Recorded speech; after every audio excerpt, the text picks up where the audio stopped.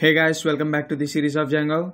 As we are doing the hospital management system using the Django framework, we have done the appointment deletion and the pages for the receptionist. In this tutorial, we are going to do the admin pages. So let's get started.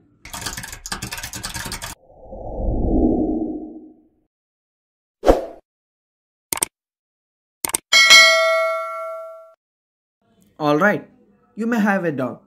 We already have the admin panel, but why we need separate pages for the admin?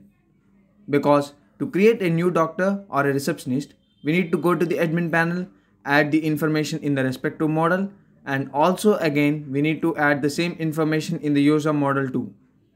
Instead doing the same thing in both places, I have created a registration form for the admin to add the doctors and the receptionists. So I have created a separate login page for the admin, so this shouldn't be visible. But I just made a new navigation link to explain the admin pages. For the login of the admin, you have to remember a small condition. As we have discussed in the previous videos, while logging into the account of other users, we are writing a condition that is _active.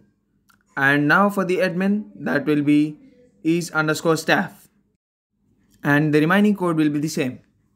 So we have already done the create account page for the patients. In the same way, we write the view to add the doctor. So I have already created the view and I'll just show it for you because it may be boring for you to see the same content we have done before. So I have got all the data from the form and sending the data to the model. And next we are creating a new user and saving the user to this group. In the same way, I'll do for the adding the receptionist. I have also created some pages to view all the doctors and the receptionist. So I'll show you the design. So for that, I'll log in through the admin login page.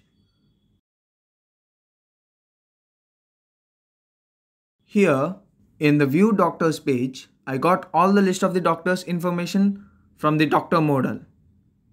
For you to create this type of page, you can do this through the website called data tables. And yes, we have done creating a website using the Django framework for hospital management system. So I'll quickly show you the whole demo of this project.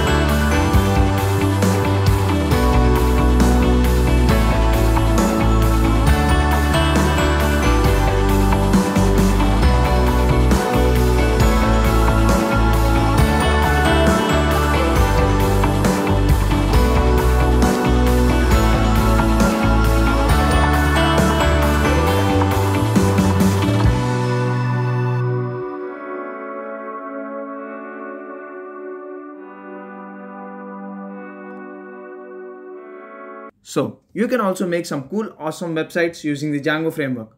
Hope you guys like this video. Make sure you subscribe and hit the bell icon for instant notifications from my channel. And I'll meet you in the next lecture series.